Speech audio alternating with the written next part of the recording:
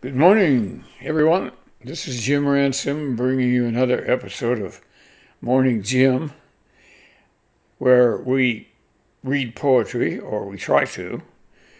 We also try to illuminate types of poetry, and even more importantly, poets now writing in our state and nation, although today that's not going to be entirely the case. Some of them are dead.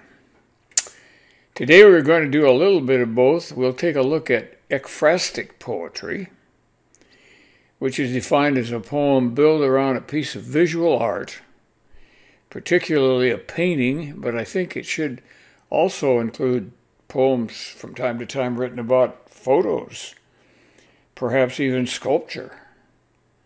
In any case, I'm going to start off with perhaps the best ekphrastic poem ever written, stressing that this is my opinion, and if you have another option, that's okay. Here it is. It's Auden's poem Musée des Beaux-Arts, which means the Museum of Fine Arts. And it's his commentary on a painting by the great Dutch master Peter Bruegel the Elder called Landscape with the Fall of Icarus. About suffering they were never wrong, the old masters. How well they understood its human position, how it takes place while someone else is eating or opening a window or just walking dully along. How when the aged are reverently, passionately waiting for the miraculous birth, there always must be children who did not especially want it to happen, skating on a pond at the edge of the wood. They never forgot that even the dreadful martyrdom must run its course. In a corner, some untidy spot where the dogs go on with their doggy life, and the torturer's horse scratches its innocent behind on a tree. In Bruegel's Icarus, for instance, how everything turns away quite leisurely from the disaster. The ploughman may have heard the splash, the forsaken cry, but for him it was not an important failure. The sun shone as it had to on the white legs disappearing into the green water, and the expensive, delicate ship must have seen something amazing. A boy falling out of the sky had somewhere to get to, and sailed calmly on. Now then, the American poet William Carlos Williams took this same painting and came up with a poem quintessentially in his much different style. And this is it. It's got the same title as the last. Well, not really. It's just called Icarus. According to Bruegel, when Icarus fell, it was spring. A farmer was plowing his field. The whole pageantry of the year was awake, tingling with itself, sweating in the sun that melted the wings' wax. Insignificantly off the coast, there was a splash quite unnoticed. This was Icarus drowning. Could there ever be a bigger difference in the nature and ambience of the same observation than that exhibited by these two poets? We could fairly say that Williams has taken a more direct and minimalist view of the thing, of the painting, but then he does give us information not included by Auden, who expected us to know the Greek legend of Daedalus, the father, and Icarus, his son, who made wings of wax and feathers to enable him to fly. But the son melted the wings of Icarus, who defied his father's advice and flew too close to the sun, thus coming to a bad end.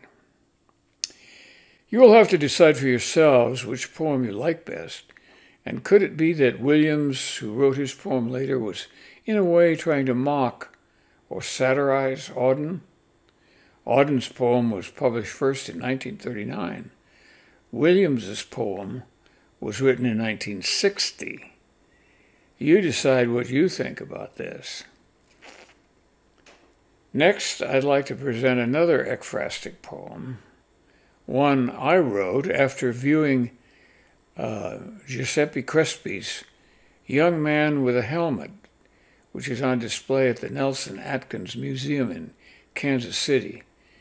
And I hope those of you who might be trekking over there sometime this year will look up that painting. It's in the Renaissance collection. I found it extremely informative. It was like as if it were an early photograph referencing the emotions and perhaps the motivations of both the artist and his subject.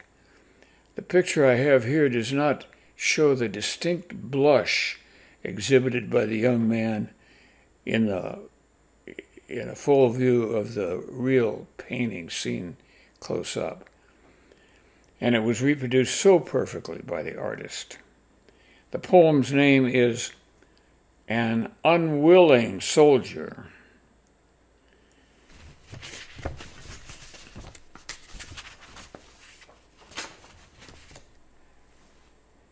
At Crespi's Young Man with a Helmet, I did a double take.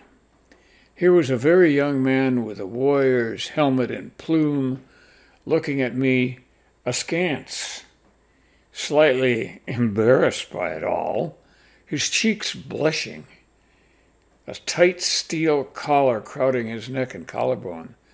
He had no further armor. His hands were folded over the barely visible hilt of a sword. They were fine hands with long, narrow fingers. Here was a boy who never swung a sword. His soft lips were slightly open, suppressing a laugh. I can hear his father in the background saying, "This is Signor Crespi, come to paint you. Put on my helmet. Perhaps as you see yourself in it, you will learn to be somebody other than the boy who lives in the farthest corner of the house."